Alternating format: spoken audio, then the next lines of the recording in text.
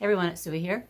Today I wanted to do a little review on a book I read about happiness. You've been hearing me talk about this book for a while now. I've been working on it for several months. This is a book that's authored by my daughter's brother-in-law. My daughter's husband's brother.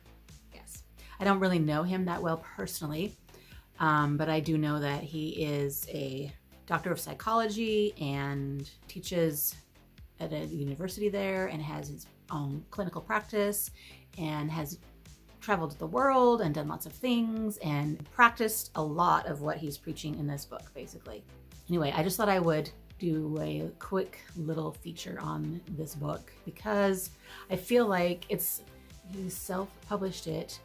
But I really hope that it gets out there in the world. There's a lot of things in it that I think could help a lot of people. So it's called Overlap, The Heart of Happiness, an evidence-based recipe for joy, meaning, and life satisfaction by Trevor Petersen.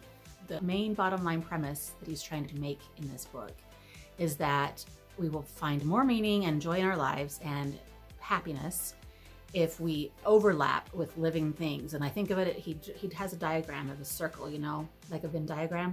In the middle is where you overlap with other things. Living thing is his main point. And so he goes on to explain in a whole section what those living things are. And he goes on to explain what the recipe is for overlapping. He defines overlapping by actually interacting and participating in things. He uses snorkeling as an example, where we might be driving along past a beach and we drive past and we see that there's a beach there, but we don't stop. That's basically called passing. But we stop and we sit on the beach and we, maybe are enjoying the sights and sounds of the beach, but we're just sitting there. That's spectating, right? And then you could take your shoes off and get in the water and wade a little bit wet and play around in the sand. That's wading. Then there's overlapping, which is when you get in the water and you actually go snorkeling and you see what's in the water. So that's a simple example of the idea behind this book. Basically, that instead of passing by things and not experiencing life, we should just jump right in and experience and participate. So he goes into really a lot of detail on how to do this. And he has an 11-step recipe. This includes the things that you need to do to actually participate. And just to list those off real quick, so he has a chapter about every single one of these things. Opening up, valuing, empathizing, relishing, letting go, attending, participating, getting close, or proximity is what he calls it, intensity, netting, which he explains is kind of like gathering things, and giving.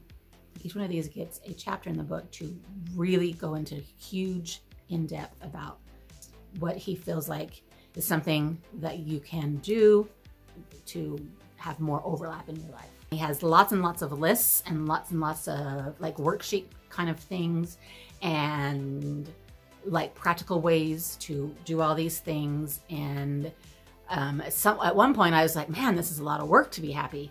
But I think most of it is stuff, a lot of it is stuff we already know and we already do in our lives. It's just how to like get better at it. You know what I mean? And then there was a point where I thought, what if this stuff is too hard? What if I'm too much of an introvert? What if I'm too scared to do all these things?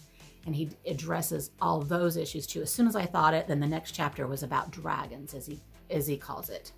Things that we have to fight down to overcome our fears. And there's a lot of stuff that people have to overcome in order to like truly be able to do this stuff. So, and everything, there's tons of research, tons of stories, tons of illustrations. It's really well thought out. I ended up really liking it. It took me a while to get through it. It's very heavy, but easy to read at the same time. Does that make sense? Like there's a lot to think about. So I think it was good taking it kind of in small chunks. And I was happy that he included books as something that's alive, because somebody alive created that. He feels like that if there's somebody that was alive created, then that, if you interact with that, that counts. So we're talking like literature and music and art and, stuff like that.